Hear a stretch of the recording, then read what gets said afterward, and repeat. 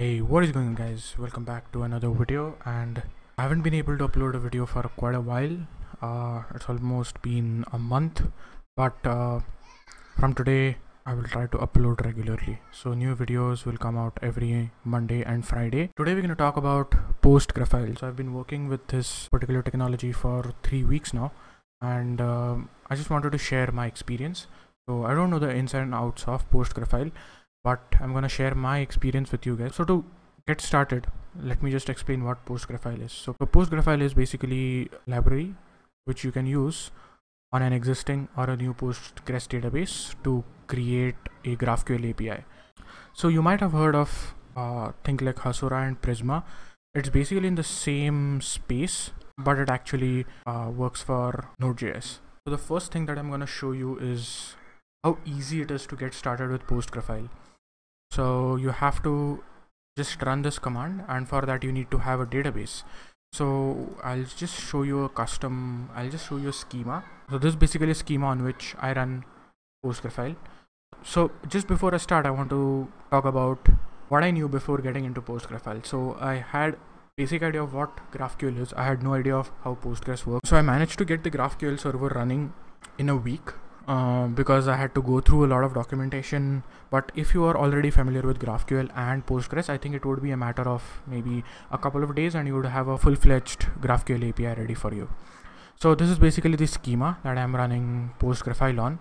Nothing fancy, just two functions, register, authenticate, and two tables, post and user, and a type which is JWT token. So Postgraphile handles JWT authentication for you out of the box. So that is pretty cool. So this is basically the command that I use to run the Postgraphile server. So you just need a schema and this command, and rest is taken care by Postgraphile. So if you just go to, so when you run this particular command, you will get this output. So you have the GraphQL API here on localhost 5000 GraphQL and the GUI for graphical available here. So with this you can basically have CRUD operations for the tables that you have created, so you don't have to write any code, and this works flawlessly. So let me just run a couple of commands. So basically let's just try to run authentication. So a mutation, or let me just use the history tab. So I have a mutation called register, so I can just have a user called user1, or just say user, and password as user1, and run, and this will create a user for me. So mind you, there is no backend code written for this. This is just running off a cmd command. And then you can have this authenticate, where I pass in user and user1, and yeah. So when we run authenticate, you get back this JWT. So I have not written any code to create this JWT. So this is validated and created by Postgraphile.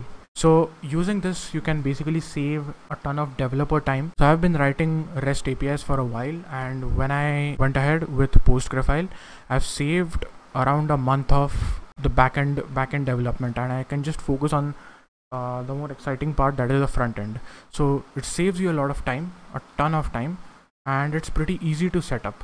So this is the JWT, and then you can make writes to the database. So you can have something like this, and then you can just list all posts using this.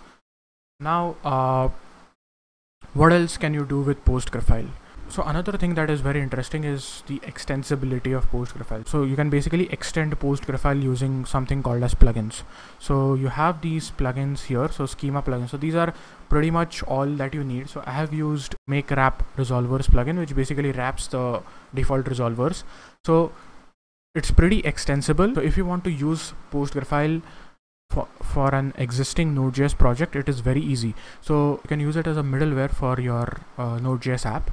And what this means is you can basically have certain endpoints which point to the Postgraphile and certain endpoints which point to the REST. So if you currently have a REST API which is written completely in Node.js, you can migrate your REST to GraphQL in phases, which is extremely awesome because you don't want to change everything and incur a lot of developer cost and a lot of developer time. So basically Postgraphile allows you to have a phase transition from your REST API to your GraphQL API, provided you're already running Node server and you have a Postgres schema. So to wrap it up, what are my thoughts on Postgraphile?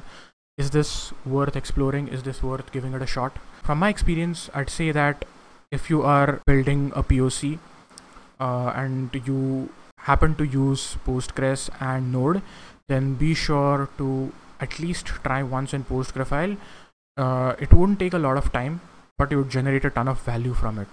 There is a lot to talk about in Postgraphile, so if you want me to go in depth, do let me know and I'll make that video happen. If you like the video, be sure to hit the like button and subscribe. New video coming out this Monday. And thank you guys for watching. Stay home, stay safe, and I'll see you guys in the next one.